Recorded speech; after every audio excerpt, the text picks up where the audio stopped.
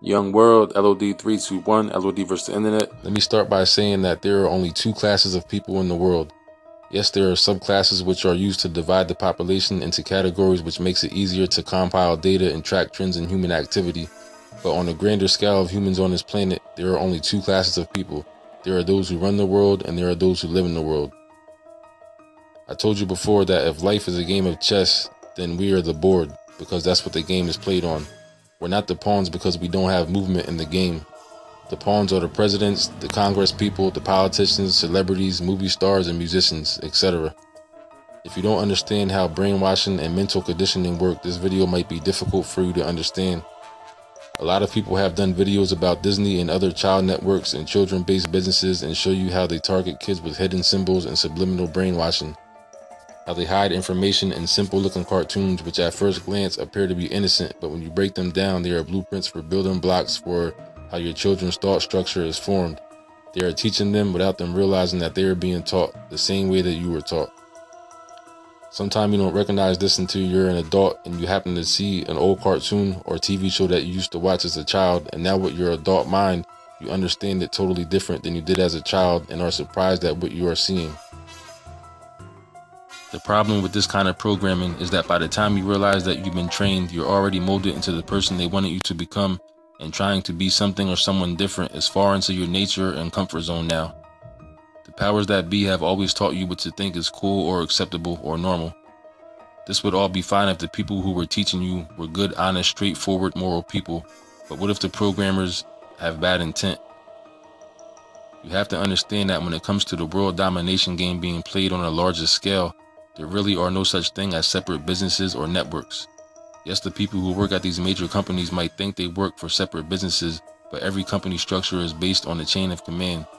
Just because you may be a high-level employee making 6, 7, or 8 figures doesn't mean that you know what the supervisors talk about at the supervisor meeting. The same people that are making sure your kids hear gangster rap are the same people who are making sure they hear Justin Bieber. So the way they play this type of game is as people criticize rap music or other so-called negative genres and the images of rap artists or movies as being negative criminals and bad influences, etc. They offer pop artists who appear to be innocent and good role models and very reserved. But this type of mental programming is long-term and well.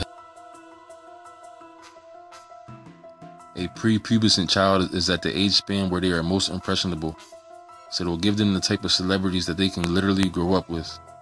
Now, as a parent watching your child grow up with Hannah Montana or Justin Bieber like I have, you also are brainwashed and blinded to the real programming, because when you see your child watching or listening to these type of people, it's always so innocent sounding and looking.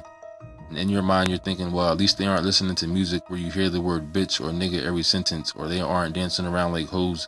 So you accept it and life goes on, and these celebrities become household names because after all, they did basically grow up with your children, and the fact that they are constantly in the spotlight, you can easily believe that they literally are that talented because all your children love them. Yes, they are quite talented, but that's not the only reason why they seem to be megastars and are constantly in front of your children's eyes and ears. They are purposely put there.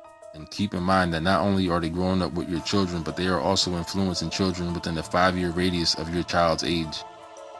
Their childlike persona is purposely kept intact as long as possible so they can cultivate as many young minds during the process as possible. Then once they get to a certain age, they start the next level of brainwashing. Now that the internet has taken over the world, brainwashing and mental conditioning has been multiplied times 1,000. So life goes on and the days pass as they normally do, then one day you wake up to this.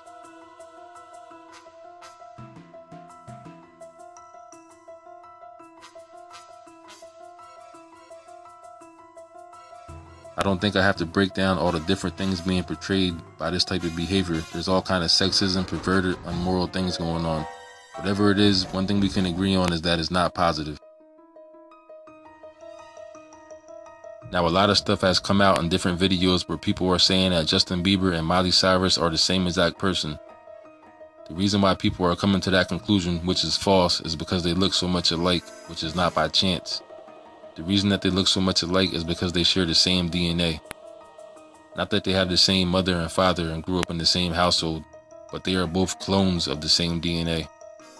I put lines across both of their faces on this picture so you can see the identical geometric positions of their facial structure. Look at both of their eyes, nose, lips, hairline, and chin. It all matches up perfectly. They have always used people to influence the masses since the beginning of time. The problem is that sometimes the person themselves or their family may end up having a conscience and interfering with the program, so it became hazardous to operate this way. By using clones or artificial insemination, the company itself becomes the true guardian of the person. They use fake parents who are part of the program just to be the face of the parent for the child, but it's not really their child. Of course, they do random things to keep up their persona and make sure the program keeps running smoothly. For instance, recently Justin Bieber was offered $5 million by the GOP to perform at an event and he turned them down. That gives the perception that he's not part of this machine, when in fact the people who own Justin Bieber own the Republicans and the Democrats. You have to ask yourself, how demonic does a person have to be a negative influence on children who is already rich, famous, comfortable, and doesn't have to work anymore in their life to be comfortable for the rest of their life? Some people do bad things or things that are perceived to be bad in order to get themselves out of the condition of their current lifestyle and life. But how demonic do you have to be to continue to be a negative influence on children when you don't have to be, when you already have money, when you're already wealthy, when you're already comfortable?